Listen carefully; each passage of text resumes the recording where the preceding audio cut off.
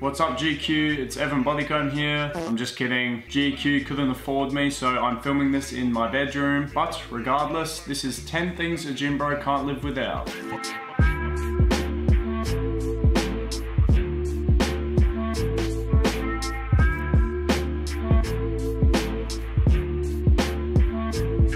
I got this bag recently for my birthday. Yes, I'm 20. Happy birthday to me.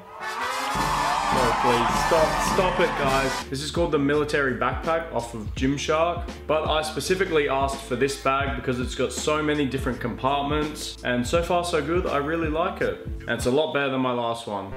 I've got serious beef with my last backpack. This has got 5 compartments.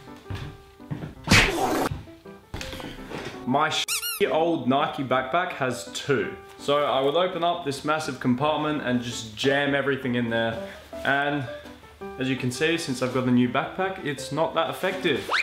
There we go. This is my Yeti drink bottle. It's 32 ounces, which is just over a liter, I believe. I really like this bottle. It's stainless steel, so it can get banged about pretty badly and still comes out victorious. Also, when you take off the lid, it's got this bit that you can actually drink from, so none of that wide bottle bullshit that I've been seeing. These are just some JBL headphones. They were quite cheap, I think. I had to improvise with some gaffer tape here because they broke on me. That's how you know these have been through the wars, man. I went for a bench PR a year or so ago, one that I had previously hit, and when I went for it, it went up slower than I would have liked. And so I threw my headphones on the ground in a fit of rage. I'm not really sure why I did that because now they squeak and they broke, but yeah. Don't throw your headphones on the ground. But they still work perfectly fine, they sound great, so. But these are definitely essential, especially at Derrimut because they play the worst music there. I'm kidding. They play like good music 10% of the time.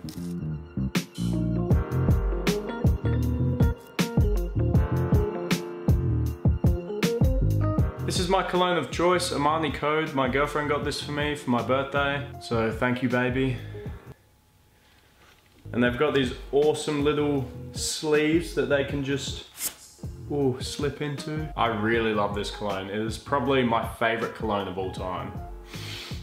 I only wear this at the gym if I forgot to bring cologne or if I'm especially stinky and just want to spice it up a little bit. But this, I use this deodorant every single day. It's Rexona Clinical Protection. No, I am not sponsored, but this is just a great deodorant. Someone put this on to me a couple years ago and it is the best deodorant I've ever used. It says it lasts up to 96 hours. The only downside is that you gotta twist it and it comes through these holes. I don't know if you can see that. It's really weird, but it smells good and it stops me from stinking, so definitely carry deodorant in your gym bag. Don't be that guy that's stinking up the entire gym.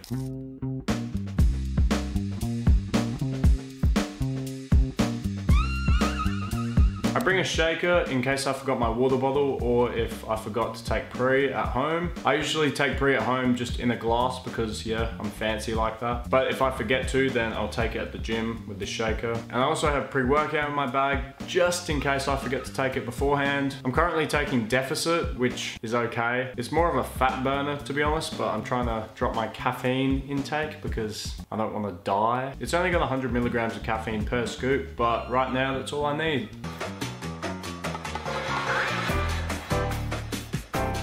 Yes, I have a lot of accessories. I've got clips for barbells at the gym because I don't trust Derrimut's clips after my accident. Holy shit, mate, you broke both your legs. Are you alright? Someone call an ambulance. Anyways, I bring knee sleeves because I've got the knees of an old man and just an assortment of straps. I've got straps for pull days, straps for push days, just in case I'm not feeling it and I want to target that muscle just a little bit more. And yeah, that's pretty much everything in my gym bag. But if you guys did enjoy this video, please do like and subscribe. Follow me on Instagram, it's linked down below. Share it with your friends. And as always, thank you guys for watching.